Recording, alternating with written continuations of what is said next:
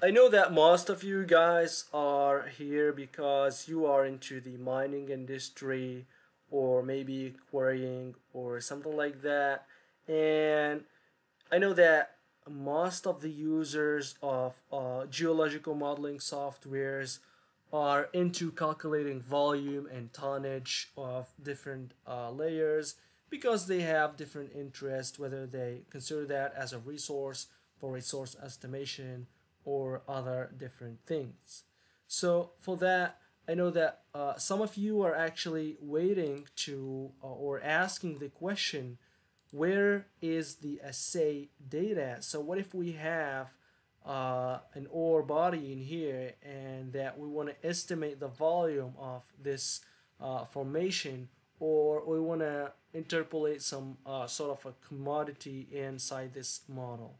Well, I wanted to give you an answer to that question, and here it is. So we go to drill holes and right click and go to import, and what we want to import now is not the three files that define how that drill hole looks like in 3D. Now we want to import some numerical data, so we go to numeric data into existing drill holes. That's how GeoModeler actually works.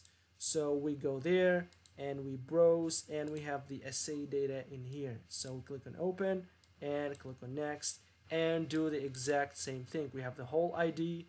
So this is the intervals from to, and this is we have a gold in here. We have the gold and we click on next, and now we need to define this and this is to. GeoModeler actually detected these as from and to, and now the AU, which is the gold, we are going to set that as the field.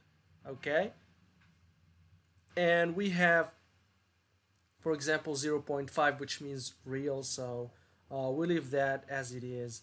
And the hole ID, this one we set it to hole ID, and now we can go and finish.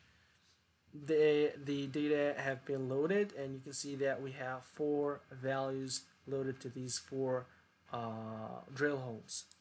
Okay, this is how we actually import the assay data, and in the next video we are going to see how to use them.